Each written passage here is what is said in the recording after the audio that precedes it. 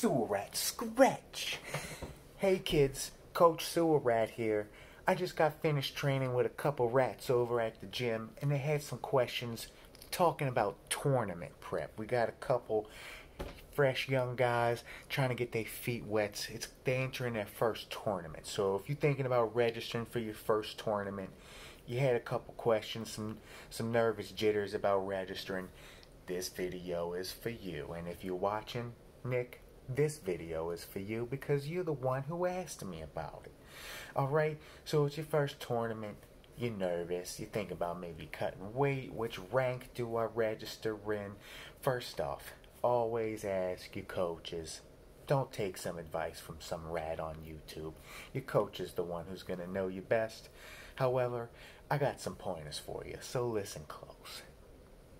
Okay, so for me personally, the best results I've had in tournaments are ones where I don't put too much pressure on myself.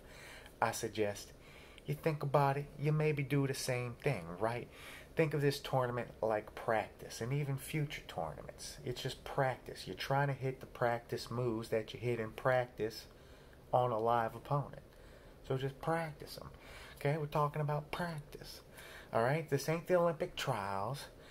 Ain't no cheddar, no cheese on the line. You get that later at home, okay? So, there's no pressure to perform. Don't get performance anxiety. Even though everybody will be watching, and somebody's probably going to be taping. So, you might want to do a little think-a-poo, get a little strategy in line, okay? So, we want to relax, but we want to win. But a win can look differently for everybody, okay? So, just the fact that you signed up, you're already a winner in Coach Sewer Rat's book. You beat everybody who's still sleeping, everybody who didn't sign up for whatever reason. You're on the mats, baby. Your name is on the brackets. You're a rat on the mat. You're going to do it. You're going to scratch. You're going to show them what you've been practicing. You're going to invite all your friends to watch you scratch. That's what I'm talking about, baby. Alright? So the main thing, we're just trying to stay safe here, okay? If you need a pole guard, if you need a tap early, there ain't no shame in that, baby. You're doing the dang thing.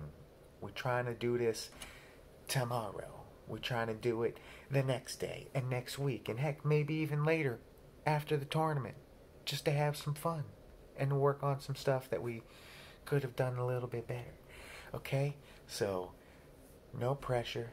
We staying safe. But with that in mind, here's a couple tips because I'm invested in your success. I want you to succeed. So here are some tips to succeed at your first tournament. Okay? First off, we're going to be working some combos. Some rag, scrap, grip. Wow, pow. You hit them with the whammy bammy. The ouchie waza, straight to the trash compactor. Just Google it, baby. Okay? So, we want to have a clear path to success. You want to go in with a goal in mind. Couple takedowns, couple sweeps, little transitions, couple scratches, poke them in the eye, and they'll do that. Okay? So, couple takedowns I like to suggest, especially if you just start. And we're going to do a double leg. But when you do it, you want to pass the guard, okay? My Jiu-Jitsu career has taught me you don't want to work hard for the takedown and then have to work even harder to pass the guard. It's not any fun, and I don't like it. I like fun. Winning's fun. Takedowns are fun. They can be fun. Okay? Even pulling guard can be fun. Because we got arm bars from guard. You know what that means? That's right. You get the cheese. Arm bar city, baby. Let's do it. Scratch, scratch, scratch. Okay? So we're either going to be doing double legs to the passes. We're going to be pulling guard to the arm bars. We got hip bump sweeps. Ask your coaches. Or just Google it. Okay? Everything's on YouTube, including this video. Share it with your friends. Like, subscribe, give me a thumbs up. Okay? So we got a couple other alternatives here from standing. We're still on standing. That's a big part of the tournament scenario a lot of people don't think about, because everybody practices from their knees when they're in the practice room. So you don't know what to do with your hands. You don't know what grips to go for. Those were some options, okay? A couple other safe, dynamic alternatives. We're talking rolling Kimuras, baby. We're talking about the sacrifice throws. We're talking about scratching, okay?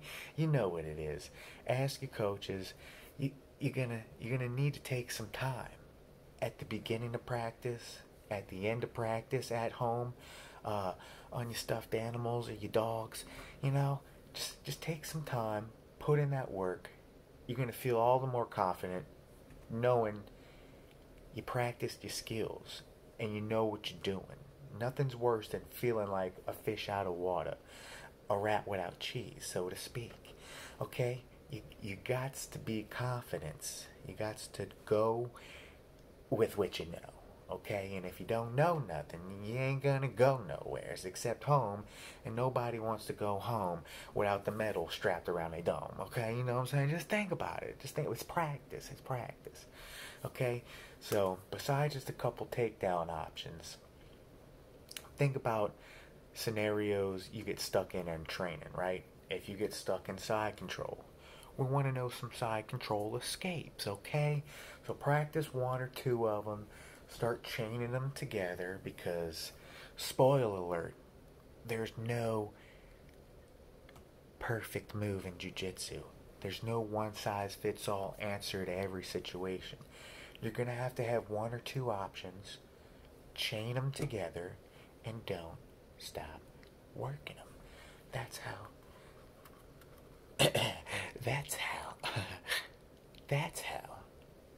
you be successful in Jiu-Jitsu. You have options, you work them as setup to your other options, and you don't stop scratching.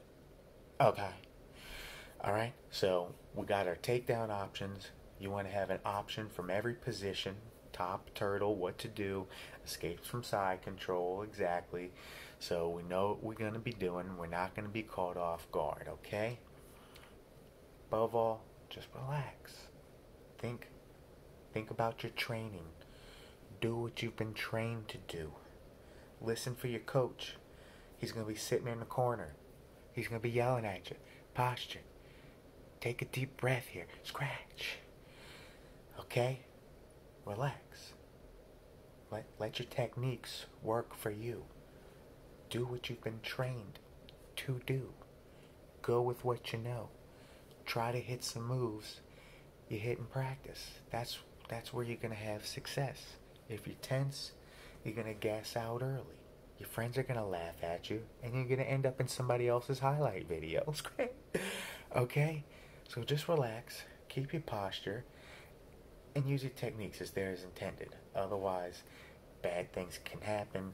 You can end up frustrated, and, as it's happened to me and thousands of other people, and thousands of other people in the future who haven't seen this video, and they don't know to relax. They don't know to have fun. They don't know to go with what they know.